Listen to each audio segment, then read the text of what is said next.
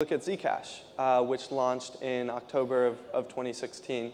Zcash's supply will grow by 75% over the next year, which is a massive amount of dilution.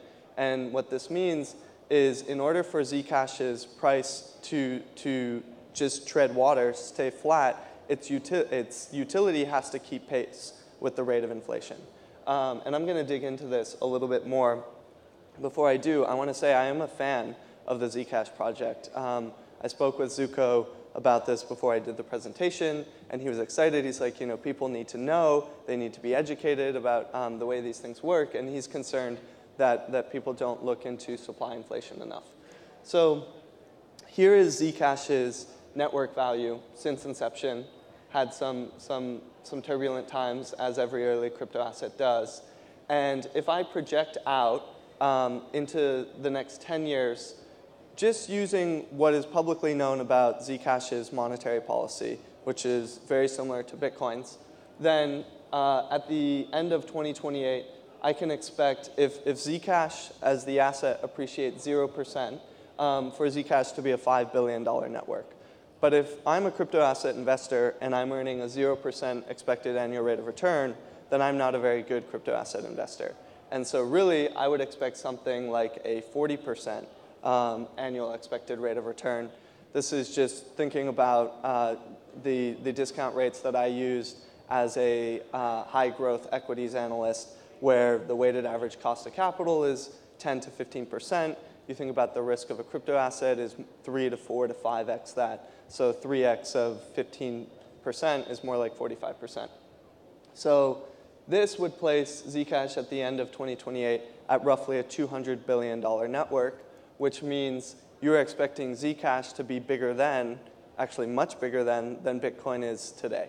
And this is, again, just a thought exercise because these assumptions are in the market, right? Well, certainly the rate of supply inflation is there. It's baked into the software. And then you all, as investors, have your own assumptions, your own expected rate of return, and combining those two, you can project the network value, the future network value that you need to earn that rate of return. Okay, so that was network value, a relatively simple metric, but the one that is most widely used in the relative valuation comparisons. I'm going to hop now to ratios. And so with a ratio, this is where we have a numerator and a denominator, and I'll start with a ratio just using two variables, and we can talk about more complex ratios at the end. So numerator tends to be a price metric, denominator tends to be a utility metric, and the most common of these right now is the network value to transactions ratio. I get credit often for having created it. I didn't create it. Willy Woo created it on Twitter, and I just helped popularize it. And the reason I really liked it and originally called it the crypto PE ratio, though that confused people because crypto networks don't have cash flows, they don't have earnings, is because if you think about how a stock is priced in the stock market, it tends to be priced as a multiple of its earnings because earnings are the utility to an investor that holds that stock. Similarly, with a blockchain-based crypto network, that base utility is transaction value. And so just as a stock is priced as a multiple of its earnings, you can make the argument that a crypto network should be priced as a multiple of its transaction value. And so that's really what the Nbt ratio does, is it prices using transaction value as your utility metric, it prices the network as a multiple of that transaction value. So to decompose how this is actually calculated, I'll share some graphs. So here's Bitcoin's network value ever since Mt. Gox launched, and we had a good price on log scale.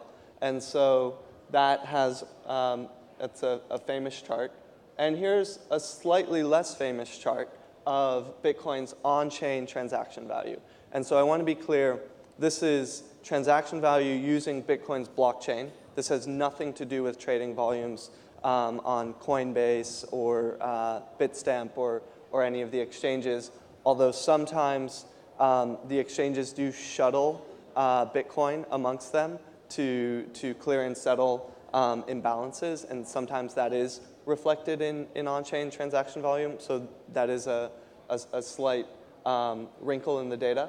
But we can already see, if we overlay the two, how closely they map one another.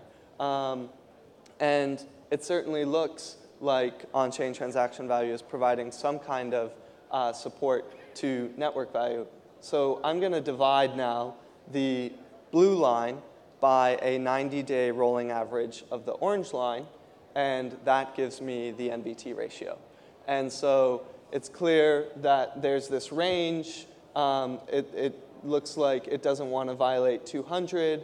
It has this base just below 50, an average of 80. And the interesting thing with these ratios is, while it's weird to say, the fact of the market becomes the future theory of tomorrow. Because these ratios, traders will use them, people will base their investments off of them, and so people will tend to treat them as truth if they persist for long enough. Now, I also understand the argument of, well, they work until they don't, and if all of this stuff is worth zero, then this is just an illusion, a mirage. And I can understand and empathize with that argument. But if we look at other asset classes, these patterns tend to emerge and then be respected by the market over time. So the exploration we just went through was really comparing Bitcoin to itself longitudinally over time. But what's more exciting is comparing across crypto assets, because this is where investors, when they're looking, for example, within the equities market at different industries, they can get an idea of, okay, Facebook is priced at this multiple while Twitter's priced at this multiple, and they're both social media companies, so one is more richly priced by the market while another is less richly priced. I think we can do the same with crypto assets, but it's really important, if we do, that we're careful with the data, because as awesome as CryptoCompare is and has been doing for the industry, we're still just building these data platforms and learning best practices. So you always have to make sure that, especially if you're pulling data from different platforms, that you're pulling the exact same data for price and utility metrics. And even more importantly, that you should be comparing those two assets in the first place. So I would never compare Netflix's PE ratio to Intel's PE ratio. They're just totally different businesses to the world, just as I would never compare Bitcoin's Nbt ratio to Ethereum's. I think of Bitcoin as a cryptocurrency, Ethereum as a crypto commodity, and they have very different architectures. And so that's an important consideration. So if we very carefully look at the Nbt ratios of UTXO-based, so unspent transaction output, which is the way the architecture is constructed, cryptocurrencies, then we start to see somewhat of a pattern where Litecoin, being the silver to Bitcoin's gold, is the least richly valued, right? It's the lowest multiple of transaction value. Bitcoin's kind of right in the middle. You could say Zcash is somewhat undervalued because of that supply inflation rate. Decred, as a newer and governance-focused autonomous cryptocurrency, is slightly pricier based on future expectations of what that cryptocurrency will do. And then Dash and Bitcoin Cash kind of appear to be a richly valued anomaly based on the utility they provide the world. And so this can be done for different assets. Again, so long as you're careful with the comparisons that you're making. Within the relative valuation space, if you look at a lot of the other work done around other asset classes, we don't have to stop at two inputs. And specifically for crypto, what I've just been looking at is based on demand-side drivers, so transaction value being the people using the services. But you can look at supply-side strength, supply-side being the computers or the humans that are providing the service that the demand side is consuming. And so this would be things like hash rate or number of nodes connected to the network, capital expenditure supporting the network. And I'll cover some of those now. So in terms of, say, a ratio that would use 3 variables, within the equity space, we have the PEG ratio, where you calibrate PE for growth. And I think we could do the same if we're careful with the NVT ratio, calibrating it for growth. And so this would be something like, okay, in the last slide, Litecoin was priced at 23 times, but if it's only growing at, say, 10%, which is just an arbitrary number, then that ratio, that NVT, would be 230. Whereas maybe you take something like Decred, priced at 28 times, if you say, hey, this is growing at 50%, then the NVT ratio would be 56. And so when you calibrate for growth, you would actually start to see very different ratios that would show, are you over or underpaying for how quickly this crypto network is growing. There's also this NVTT ratio. So I said a little bit ago that with the NVT ratio, I don't include trading volume because I don't think, just as FX volume is not included in GDP metrics, I typically, or in the NVT ratio, I don't include it. But for reserve crypto assets, of which Bitcoin is one, and I would argue Ethereum or Ether is increasingly becoming one of the roles of a reserve asset is being used to purchase other assets. And so you could make the argument that that's a utility of a reserve crypto asset, and therefore you should have trading volume and transacting volume in the denominator.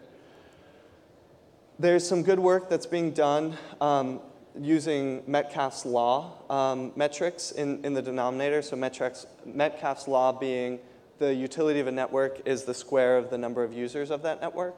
And so as opposed to just using the raw number, actually squaring it, or there are different ways to approach Metcalfe's law. So if you search price to Metcalfe's law crypto, there's a good blog that was written about it not too long ago. And then turning to the supply side, I'm doing some work right now with Crypto Lab Capital, specifically looking at network value to hash rate. But this capital expenditure to network value, what this gets at is if you look at the hash rate, say, of Bitcoin, you can divide Bitcoin's hash rate by the most common machine, which is an Antminer S9's hash rate, and you get from that division the number of machines, the minimum number of machines connected to the network. And once you have the number of machines connected to the network, you know the market price for those machines, and you multiply those two, and you get the capital expenditure.